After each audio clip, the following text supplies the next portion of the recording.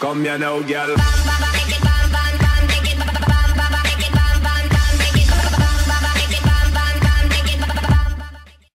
What's up guys, Vezio here and welcome to a brand new video on this channel. Today in this video, I'm going to be teaching you guys how you can install a custom recovery on your Android device without having a PC.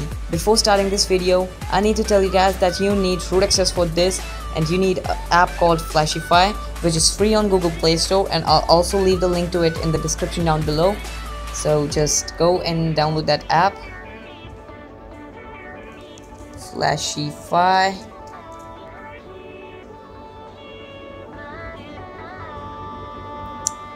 Now just install the first one that appears. Open it, grant the root permissions, swipe to the right and hit backup current recovery.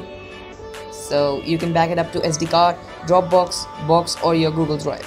I'll just back it up to my SD card. Once you have backed it up, just swipe to the left and go to recovery image. Now you can either download a TWRP recovery, a CWM recovery or a Fizz recovery. So if you guys can't find your Android device on these recoveries, what you can do is just Google TWRP recovery for Samsung's Note 3 and you will get it on Google easily. And that's only when you can't find your Android device in these. So just download any recovery. I'll go with the TWRP because that's my favorite, and search for your Android device. Here it is.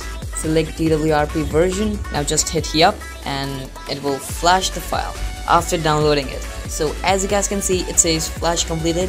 Now you can either reboot a recovery or choose some more stuff to flash. I just go with flash more. So that's pretty much it for this video guys. I hope you enjoyed it. If you did, make sure to give this video a big thumbs up, share this video with your friends, and as always, my name is Vezio